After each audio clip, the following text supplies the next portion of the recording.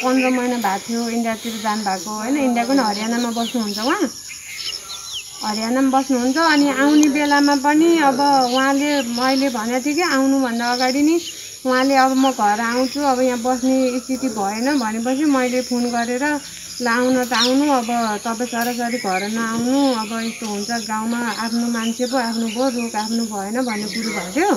अनि भन्छे ठिक छ तिमीहरूले म समस्या पनि पार्दिनँ, म गाउँ समाजमा अप्ठ्यारो पनि पार्दिनँ, म सरासरी क्वारेन्टाइनमा आएर बस्ने हो, क्वारेन्टाइन चाहिँ अब कहाँ राख्ने रहेछ बुझ भन्नुभयो। अनि मैले आउनुभन्दा एक हप्ता अगाडिदेखि नै यहाँ सुन्दर दाइलाई फोन गरेँ, उज्जवल दाइलाई फोन गरेँ, गाउँमा पनि ल अब पछि फेरि मलाई अप्ठ्यारो पर्ला, मेरो बुढोलाई अप्ठ्यारो पर्ला, तपाईँहरूलाई नै अप्ठ्यारो पर्ला, अब क्वारेन्टाइनमा राख्नुपर्छ, अब कहाँ राख्ने हो आउँदै हुनुहुन्छ भने गाउँमा पनि। अनि उज्जवल दाइलाई नि भाइ आउँदै हुनुहुन्छ नि दाइ अब के गर्ने भनेर सोधेँ।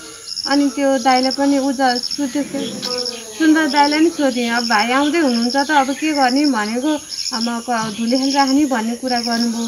अनि उहाँले चाहिँ म क्वारेन्टाइनमै बस्छु भन्नुभएको छ, धुलीखेलमा होइन, मलाई चाहिँ म आफ्नै वडामा आएर बस्छु भन्नुभयो। अनि उहाँले चाहिँ रिजर्भ गाडी लिएर आएको, अब अरूले अब ठाउँ ठाउँमा मान्छे ओह्राल्ने ठाउँ ठाउँमा मान्छे उकाल्ने गर्ने गरी गाडीमा नै आएको होइन होइन, उहाँ आउनु भएको थियो रिजर्भ गाडी नै लिएर आएको। आउँदाखेरि 23जना हुनुहुन्थ्यो, 23जनामा चाहिँ अरू चाहिँ 22जना चाहिँ उता सिन्धुपाल्चोकको थियो, एकजना चाहिँ अब दाइ भइहाल्नुभयो, यहीँ ओर्लिनु भयो। अनि अब ओर्लेर नि आएर बस्नुभयो, 11 दिनसम्म यहीँ बस्नुभयो। हामी भेट्न आउँथ्यौँ के चाहिँ यताउति भन्ने दिन राखेँ, 11 दिन राखिसकेपछि चाहिँ अब बस्नुभयो।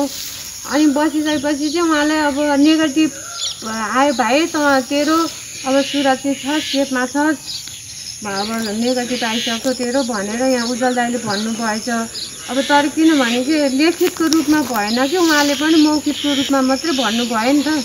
अब उहाँ भाइको अब नेगेटिभै छ भनेर यहाँ कागज मात्रै आएको भए पनि त उहाँलाई असर हुँदैन थियो, पढ्न पाउनुहुन्थ्यो नि त होइन, के कागज आयो भन्ने कुरो पनि पढ्न पाउनुहुन्थ्यो, त्यो त पढाए मान्छेले।